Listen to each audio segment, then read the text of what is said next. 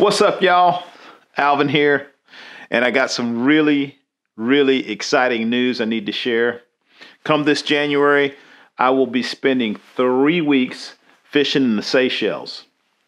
Not only that, but I'll be fishing with my good buddies JT Van Zant, David Mangum, and Jaco Lucas. Those 3 guys are pretty much legends in the fly fishing game. So the 3 of them and yours truly. Definitely the trip of a lifetime. So, for those of you who don't know, the Seychelles is probably the #1 fly fishing in saltwater destination. It's in the Indian Ocean, off the coast of Africa, north of Madagascar. So basically in the middle of nowhere.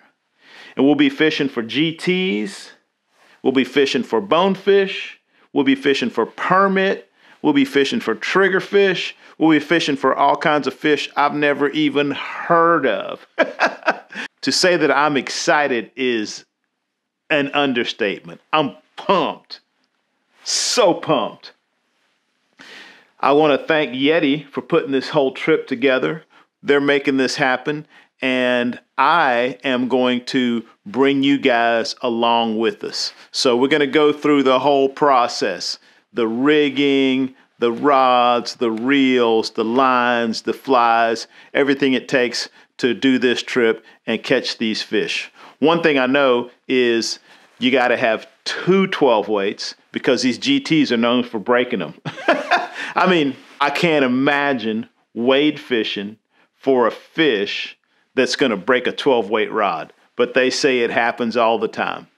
If you guys need proof of that, you should check out the Yeti video, Cosmolito. I'm going to link it in the description because I saw this video a few years ago, and when I saw it, I thought to myself, if I could ever in my life make it to that place, I'd be done. I'm going there. Miracle, right?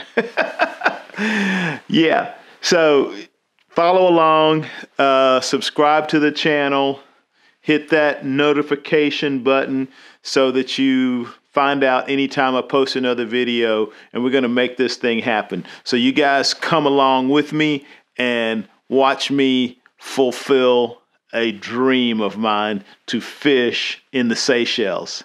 Yes. Yes. So stoked. And when I saw it, I thought to myself, man, if I could ever in my life make it to that place,